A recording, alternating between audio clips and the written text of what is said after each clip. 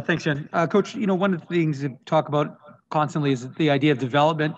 One player who seems to have taken what he was doing well last year and continue it this year is Christian Reichel. He seems like to be a guy, at least to my view, who doesn't take a shift off. He played whether the score was 0-0 or 6-2. What did you see from him tonight?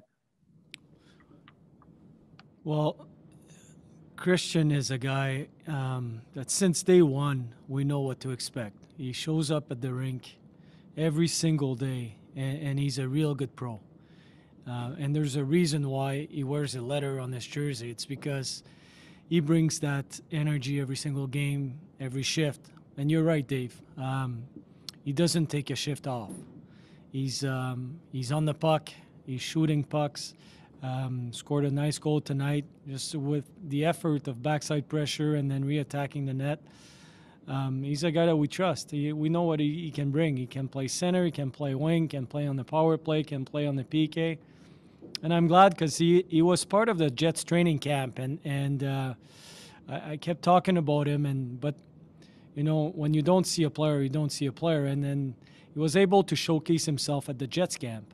So he's doing well. He's improving a lot. He keeps getting better, and he's only going to get better. The way he works and the way he approaches the game, he's a good leader for us, and I think he's going to be a good player for a long time. And he's giving himself a chance, not only to stay in the lineup, but eventually maybe to get a look at, maybe in a year, maybe in 2 years. I don't know when, but if he keeps working like this, usually when you work that hard, you create your own luck. And when you put him with, what was the thinking for you when you put him with, obviously it sounds like CJ Cease is that kind of player too, a hard worker. Skylar McKenzie, he works hard. So is that what you were thinking, is really to create a line of similar-minded individuals? Well, yes, that's part of it. Still early in the season, we're looking to build chemistry. Sometimes that happens early in the season, but we felt that those three guys could lead the team because they've been here before. They know the systems, they know the culture. But the way they play too, CJ is, has an identity of being hard on the forecheck and playing a 200-foot game. Skylar McKenzie has speed.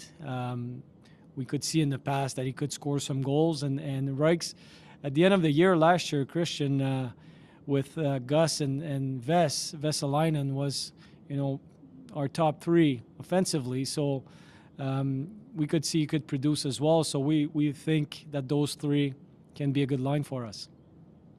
Thank you. Welcome. We'll go next to Mike McIntyre. Go ahead, Mike.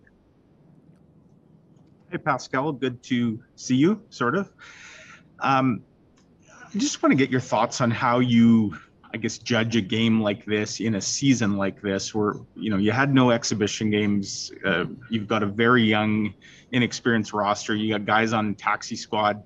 Is the key maybe not to get too high or too low about anything that happens given the unique circumstances of a year like this?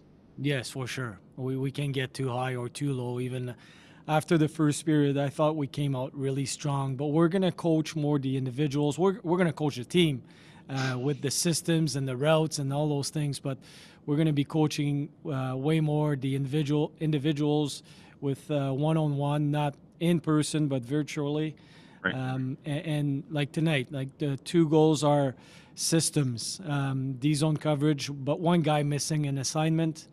And then you got two goals where we have the puck and it's a turnover. One goal that goes the backboard and back of Burden and in the net, and one PK goal. And again, the PK goal, it's a misassignment. So it's not so much the system. There's always improvement everywhere, but mainly we're going to coach the players individually way more than usual because it's what's going to happen when you have a young team. It's one guy making a mistake and everybody looks bad on the shift, but it's not really the other four players. It's just one guy that needs to understand what needs to be done at that moment. So no, not getting too high, not getting too low. That's certainly, we're going to stay positive the whole year.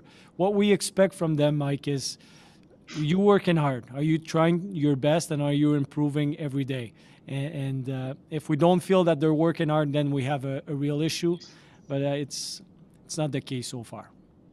And so just to follow up on that, Pascal, at the end of the day, I guess success or failure, I mean, in the AHL, it's not quite the same with wins or losses, maybe at the NHL level where it's the be all end all.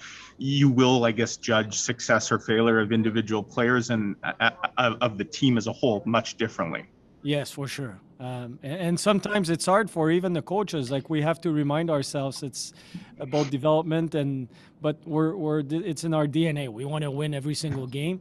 But this year is different. We need to play our guys, and usually the American League is different. We're here to play our young guys, and this year we're going to even play them more, and they're going to be put in positions that maybe they're not ready yet, but we want to build that experience in them. We want to give them mileage. We want to help them understand why there's a failure and how we can help them get better eventually. So it's all about putting them on the ice and pushing them to get better and evaluating, and then we go back on the board and again put them on the ice, evaluate, and it's going to be like this for 34 games now.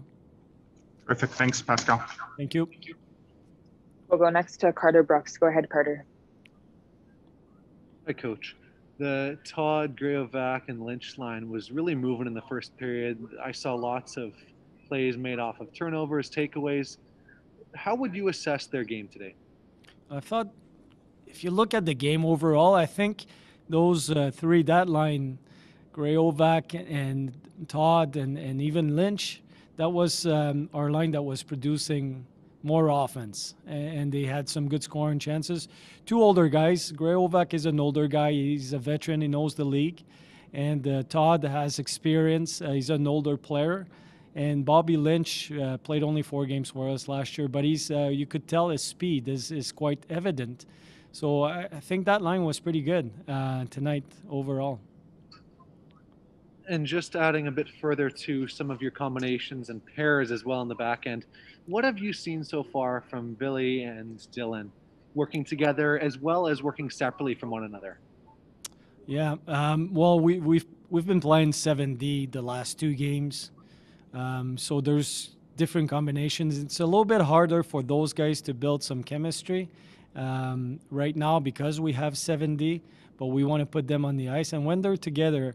And that's something we want to see more and more, and we're going to try to achieve that during the season. I think they can complement each other quite well. There's an understanding on how the other guy is moving on the ice, and that happened pretty quick in practices. And they've been with us not very long, but still you can see there's some kind of chemistry. And but they're 2 very good players. I mean, those 2 guys are the kind of player that whoever you put them with, usually they make the other guy look good as well. That's what good players do. So so far, I know Ville would like to create more offense, and it's going to come. But Sandberg, on the other side, has been playing really good defensively, and he wants more offense for sure. But I think those 2, it's just to build that foundation of defending and then joining the rush. We want them to join the rush. They can do it, but one step at a time. We're building their game. We're going to help them build their game.